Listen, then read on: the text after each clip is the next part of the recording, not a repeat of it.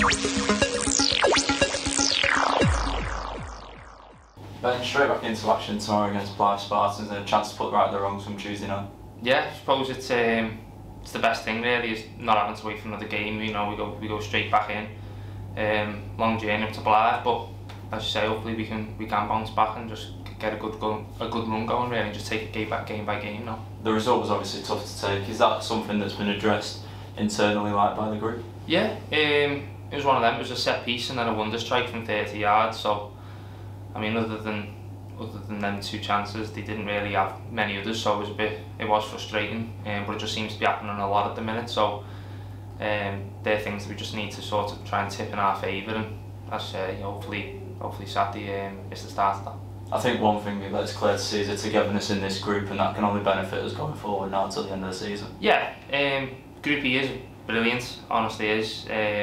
Can't fault anyone really. We are trying, we are doing our best. It just doesn't seem to be falling for us at the minute. But you know, the harder you work, the luckier you get, I suppose. So yeah, hopefully them things start to tilt in our favour now. On a personal note for you, obviously it was your first start since returning from injury, and that must be pleasing to be back out there. Yeah, it was frustrating, obviously getting injured against Curzon.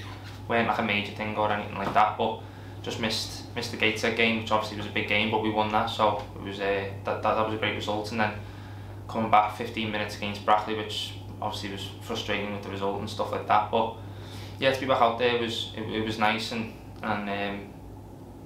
yeah, hopefully it continues and I don't miss any more games like so. Last time against Blyth, obviously it was a 4-1 victory, and that must give us confidence going to their place and looking to do the double over them. Yeah, I think it'll obviously be a different game to when we played them here. I think they were down there when we played them. I think they still might be roughly, but they've had a few good results lately and picked up. So anyone can beat anyone in this league.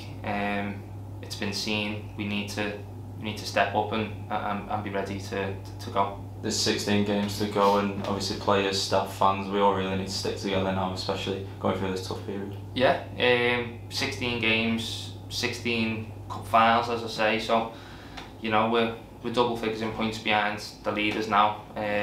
So game by game, if we can just keep chipping away, see where we're at. It's looking unlikely, but we're not going to stop fighting for that top spot. So there's been bigger comebacks, and I think if we take it game by game, as I say, then 16 cup finals, we'll see where we're at after that.